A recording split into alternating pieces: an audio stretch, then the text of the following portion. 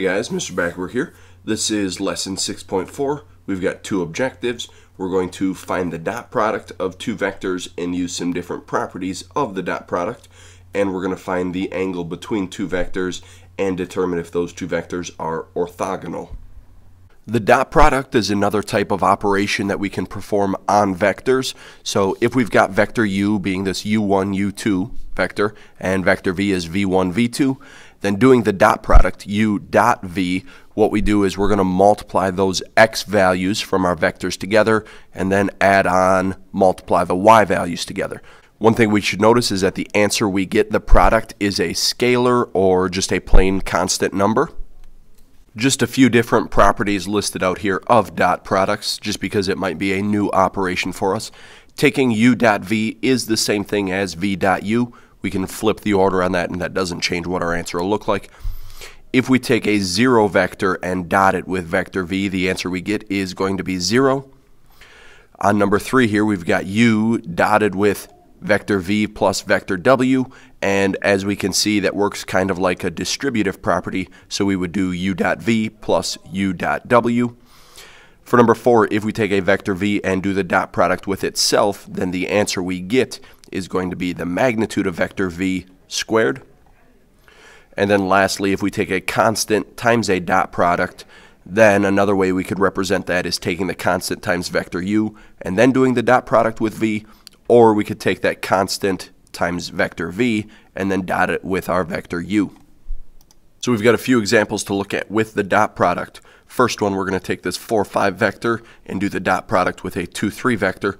So first thing we're going to look at are those x values. We're going to take 4 times 2 and then add on 5 times 3.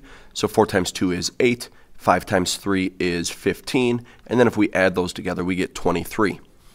Looking at our next example, we've got the vector 2, 2 and the vector 1, negative 1. So if we take 2 times 1 plus 2 times negative 1, well, 2 times 1 is 2, and 2 times negative 1 is negative 2, so we get a 0 answer for that dot product.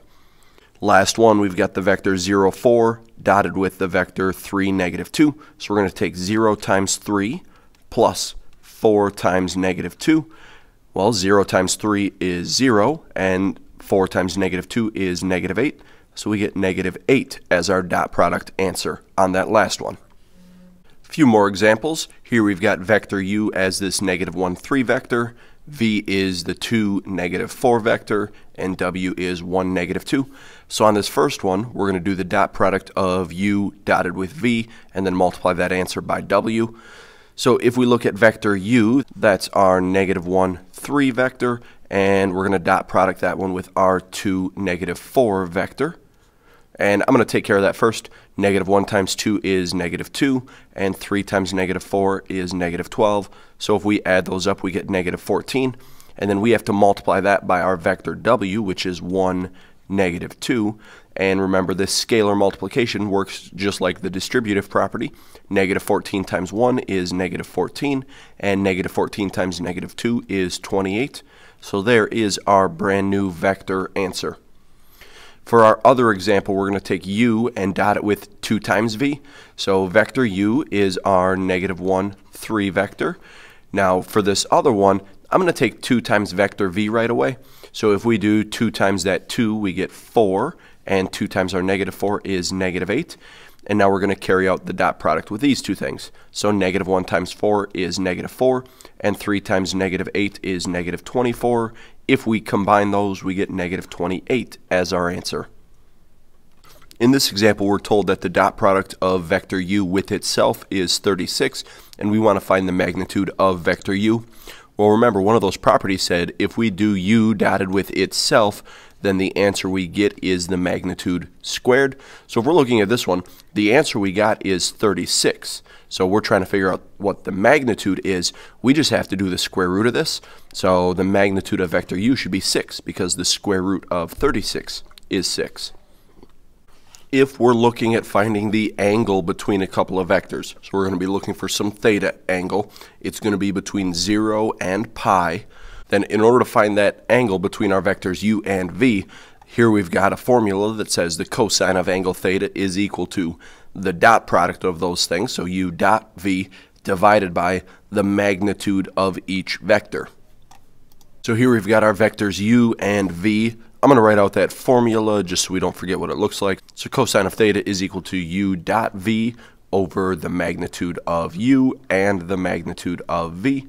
So let's do that dot product first. If we take 3 times 3, we get 9, plus if we take 0 times 5, we get 0. So that dot product across the top is 9. So I'm going to start setting up this fraction. We've got 9 on top. On bottom, let's find the magnitude of u first. So we're going to go square root of 3 squared plus 0 squared. Well, underneath that radical, we get 9, so we've got 3 as that value. And for the magnitude of vector v, we've got the square root of 3 squared plus 5 squared. So underneath that radical, 3 squared is 9, 5 squared is 25. We get the square root of 34. Now this is the cosine of our angle theta. So what I would do is I would punch this right hand side into a calculator so that we could get a decimal approximation. Going to 4 decimals, when I do that, I got 5145 as that decimal. Now in order to figure out what our angle theta is, we're going to have to do an inverse cosine. So theta equals the inverse cosine of our 5145 decimal that we just got. And I get an angle of 59.04 degrees. Now we could rearrange that cosine formula to give us an alternate form for our dot product. So just doing some algebra to rearrange this formula, we end up with u dot v equals the magnitude of u times the magnitude of v times the cosine of our angle theta. And when we're looking at the angle between our vectors, there's a bunch of different things that we could run into. We could have 2 vectors that are pointing in opposite directions. Then the angle theta that we end up getting is pi, or 180 degrees. The angle between our vectors could be an obtuse angle, so somewhere between pi over 2 and pi, or 90 and 180, depending on if we're in degrees or radians. Our vectors could create a right angle. Our vectors could create an acute angle, so between 0 and pi over 2, or 0 and 90, or our vectors could be pointing in the exact same direction, so the angle there would be a 0-degree angle. We're going to spend a little time focusing on those vectors that create a right angle between them. And when we're talking about vectors, if they do create a right angle, we say that those 2 vectors are orthogonal. So it's a little bit different than you might be used to dealing with. Normally, if things create a right angle, we say they're perpendicular, but when we're talking about vectors, we say they're orthogonal. One way that we can check if a couple of vectors are orthogonal, so we've got vector u and vector v, if when we do their dot product we get 0 as the answer, that means that our 2 vectors are creating a right angle. A 0 vector is going to be orthogonal to every vector because one of our properties said if we take u dotted with that 0 vector, the answer we get is just going to be 0. So in this example, we're going to check if the vector u, which is 2, -3, and the vector v, which is 6, 4, we're going to see if those things are orthogonal to each other. So we're going to do their dot product. We're going to take u dotted with v. So if we look at our dot product, we're going to multiply those x's first. So 2 times 6 is 12. We're going to add on -3 times 4 is -12. We get 0 as our answer. So yes, those things are orthogonal because of that 0 dot product. That's going to be it for this video. Please remember to fill out the Google form linked in the description down below. And thanks for watching.